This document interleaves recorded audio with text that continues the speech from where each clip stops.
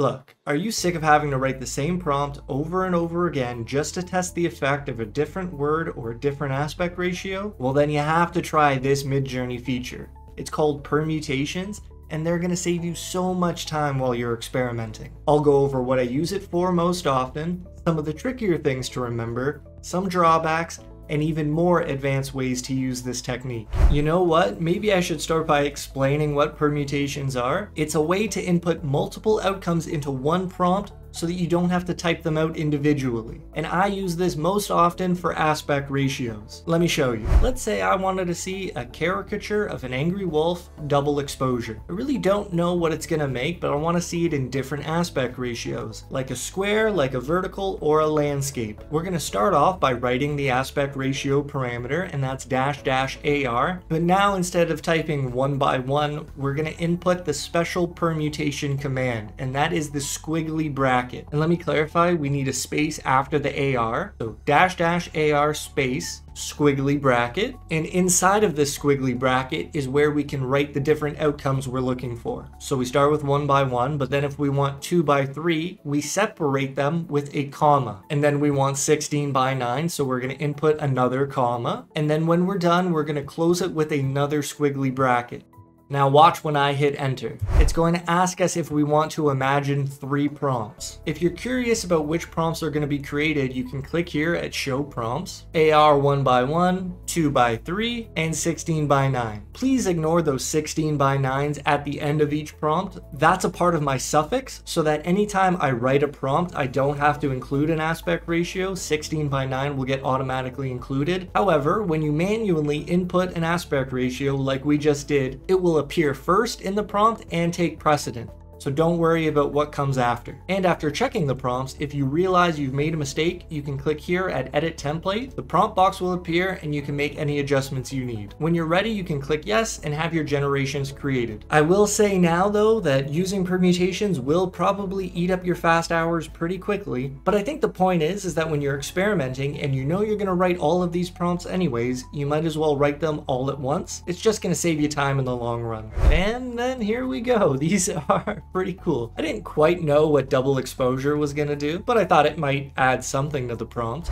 Those are pretty sick. I like number 1 a lot. Number 4 as well, and number 3 too. Those are good. Not even bad in the square ratio. And you can see that they're a little different from ratio to ratio. And that's why something like permutations comes in handy, because you can get a feel for the actual prompt very quickly. Another one of my favorite ways to use permutations is for stylize and chaos values. And for old time's sake, let's jump into some neon Batman. And then you write the stylize normally, --S, try 0, 100, 500, 1000. And if you really want to know the effect of the stylize, we can keep the same seed number. Stylize 0 is going to follow your prompt quite literally. At the default, this is what you get. Oh, number 4 is awesome. 500, okay, Midjourney is getting its own creative freedom. And 1000, yeah, that's about what we'd expect. There's really not a big difference between the high stylized values. But how about chaos? Let's see what we get. Chaos is going to give you more variety within the initial grid, and 0 is the default. So that's why here we get the exact same result as the stylized 100 previously. It's just what happens at that seed. C10 at this seed didn't really seem to change that much. It changed it a little. Okay, we're starting to expand a little. Number 2 is different. C40, getting strange. I do like them though. And C100, absolutely unpredictable. This is so funny. We've got a cowboy, a green head, whatever this thing is, and this guy over here. Like, Midjourney is hilarious. But let's move on. What else can we use permutations for? Well, another thing I like to do is test out different colors. And this might come through at the beginning of a prompt. And it'll look something like this: red, blue, pastel, purple. Love, poetry in motion. And when we hit enter, we're going to see those different colors applied. Red love, blue love, pastel love, purple love. This would work really well for designs like sticker art or t-shirt designs, or maybe just the clothing of a character. Again, if you know you're going to be looking for these things, you might as well look all at once. There's the red. Pastel, oh, that's lovely. I like those shades of blue. I think number 3 is a really cool picture. And purple worked out as well. Number 1 is great. Number 2 is also very pretty. And actually, there's one other way to use permutations that I find myself using a lot, and that's to test out different art styles. And I will note that this is another example where using a fixed seed might come in handy. So let's try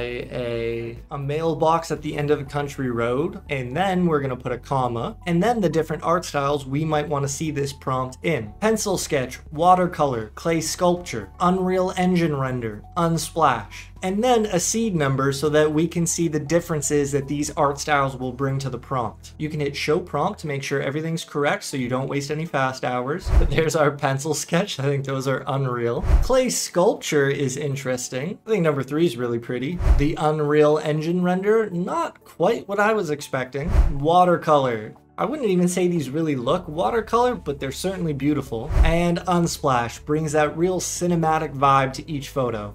And shout out to this mailbox sitting in the middle of the road. That's a little impractical. And I just wanted to say that if you want a better look at some of my pictures, you can follow me on Instagram at FutureTechPilot. Now for another batch of ways that you can use permutations. I think these will all come in handy. And the first we can talk about is testing different seeds. Let's go something with a little more strange, like an abstract representation of an eagle. I don't know what that's gonna make. Thick brushstrokes, line art, acrylic, and pasto. Again, I don't really know what this is gonna do, so let's test it out on a few different seeds. And the way we do that is by typing the seed parameter normally, --seed, and then we're gonna hit the squiggly bracket. And now is where we just get to type in random numbers. You know what, let's try seed number 1. We'll try seed number 100, 1000, 10,000, and then blah, blah, blah. Seed number 1. Brought a peacock in. Wasn't expecting that. Seed 100, okay. Okay, this prompt's not the greatest, but we're seeing what it can do. 1000 is interesting. I like number 4 a lot, and 3 is pretty cool. 10,000, take a look at number 1, that's unreal. And then blah, blah, blah, look at it. Why is there a wolf? I don't know. But that just goes to show you how you could test multiple seeds at once. And maybe this is a way of finding a specific seed number that you happen to like. I personally don't think a seed number really matters across a bunch of different prompts, but I know there are some people who disagree with me, so I'll leave that up to you. Now here's what I think is probably the most important way to use permutations, and that is to test out a specific word. One word in particular. Now that word can be whatever you want, but you're able to see how it directly changes your prompt. And you know what? Let's go back to that example of the caricature of the wolf. I think that'll work well here. Caricature of an angry wolf, comma. Then even though we're only going to test one word, we're still going to put it in the brackets. And I want to see, did double exposure really do anything? Now the key here is to put a comma as if we were going to put another word, but then we're going to include an extra comma. That's the key. I also suggest choosing a seed number so you can really tell the difference. Now when you go to show the prompts, you'll see here we get one prompt with double exposure and one prompt without it, and that all comes from the 2 commas inside of the permutations. Word, comma, comma will let you see the prompt with that word and without that word.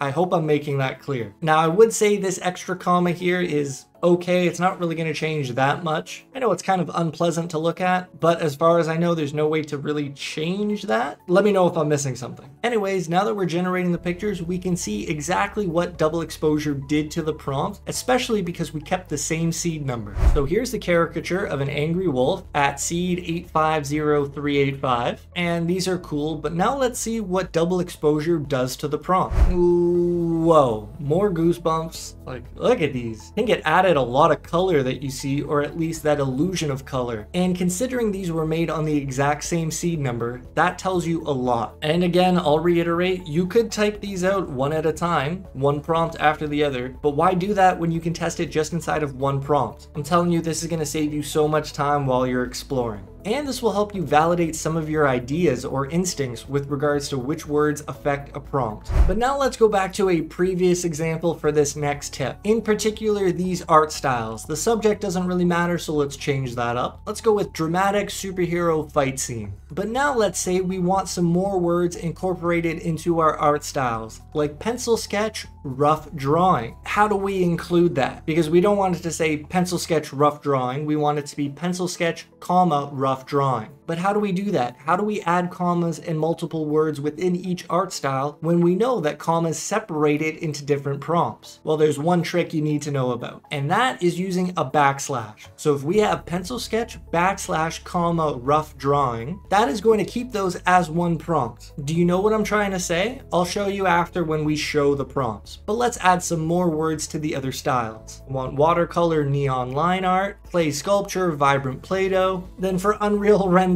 we're gonna use Ultra HD 4K cinematic lighting. Just some fun words that, they don't really do much, but this is to prove a point. Now, when we hit enter, we're gonna have the same 5 prompts, but when we show the prompts, you'll see that we managed to add more words inside of the permutation. Just one comma will separate them into different prompts. Backslash comma will let you add more words inside of that particular permutation. Again, I hope I'm making that clear. It's a little weird to wrap your head around. Leave some feedback in the comments below. Let me know how I'm doing. Thanks. But let's see how these turn out. I'm excited. These are sick, man. Oh, I love that so much. What a great combo. Yeah, okay, these are pretty cool. I guess it worked out. Vibrant Play-Doh seemed to help. The rough drawing of a pencil sketch. Pretty cool, I think. Oh, man. Maybe Ultra HD 4K cinematic lighting really does help. Look at number 1, look at number 4. Those are crazy. And then, of course, Unsplash, just always going to be my fave. Doesn't need any extra help. Now, if you found any of this useful so far, hit that like button so we can share it with more people. Thanks. It helps out the channel a lot. Now, this is going to be sort of a masterclass because there are a few more things that you need to know. Using multiple permutations inside of one prompt is going to work like multiplication. And this is the easiest to understand when we want to see different stylized, chaos, and aspect ratios. Let's try tuna on toast. Then we're going to ask for 2 different stylized values, 2 different chaos values, and 3 different aspect ratios. Now when we hit enter, it's going to be for 12 different prompts. And that's because we have the 2 stylized values multiplied by the 2 chaos values. 2 times 2 is 4. And then we're going to take that and we're going to multiply that by the 3 different aspect ratios. 4 times 3 is 12. That's how it adds up. And it can add up pretty quickly. Like just adding 1 more stylized or 1 more chaos value would be a whole nother 6 prompts.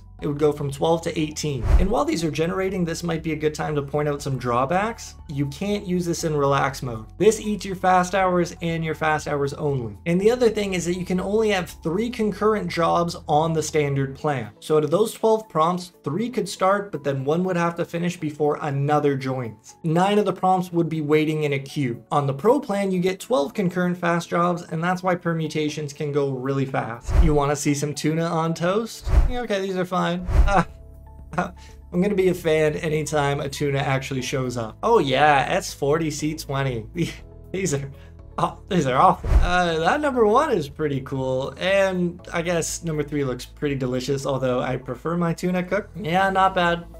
Not bad, but the random scary looking tuna, sure. Yeah, these are kind of cool. These are pretty. Oh, why is the cat there? Okay, more food. Okay, you get the point. These prompts will add up fast when you combine multiple permutations inside of one prompt. Here's something I wanted to try. Can you add permutations in a multi-prompt? I'm thinking for different weight values. Let's try the classic hot dog prompt. Hot 1 2, dog 1 2. Do you think this will work? I think it will. Oh my god, that is so fast. That is so much better than having to type those weights out individually in different prompts. Now, just think about how fast you could experiment, especially with the new custom image weights. You could have 4 pictures and then you could put the weights in the permutations and see so many unique photos. Oh, that's amazing. Hot dog. Hot 1, dog 2. These are cool. I think 2 2 is the same as 1 1, so whatever. And then hot 2, dog 1. I don't know, but that's an amazing way to use permutations. I will say this, if you're interested in a specific permutation, like maybe stylized values or aspect ratios,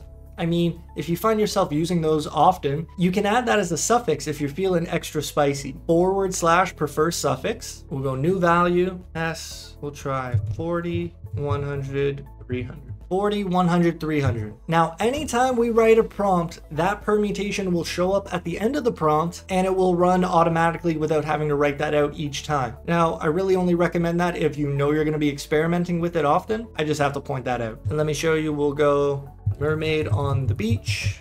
and then automatically it's going to give us those 3 options inside the permutation. Again, really big time save right there. Oh, I see, these came out squared because when I changed the suffix, I removed the 16:9 that was already there. I like these. Oh, S40 is, yeah, that's kind of cool. Different, pretty in a different way. And 300 is awesome. And there's another thing you can do. If you're wondering how different algorithms would interpret your prompt, you can use permutations for that as well. Quantum computer matrix evolution. We're gonna go --V, and we can see it in versions 3, 4, 5.1, 5.2. There's version 3, you know, not the best, but great for its time. Version 4, okay, it kind of turns it into a computer. And then we have 5.1. I think those are beautiful. And 5.2. There is a difference. Now this might be a good time to let you all know that I've made a new prompt pack, and it's all made with version 5.1 of Midjourney. I know that's not the newest version, but prompts can change pretty drastically, and I personally am a fan of the older versions for certain things. For anyone watching, you can get it right now for $11.99 on my website, but the price will be increasing next month, so make sure you grab it now if you're interested. Now I wanted to bring something else up. If you have anything on your mind that you'd like me to discuss, please check out the form in the description. You can share your thoughts there and I'll talk about it on my podcast. I'd love to hear from you. And if you're interested in more ways of saving time, make sure you check out this video here on setting shortcuts. I hope you're doing well, take care, and I'll see you next time. Peace.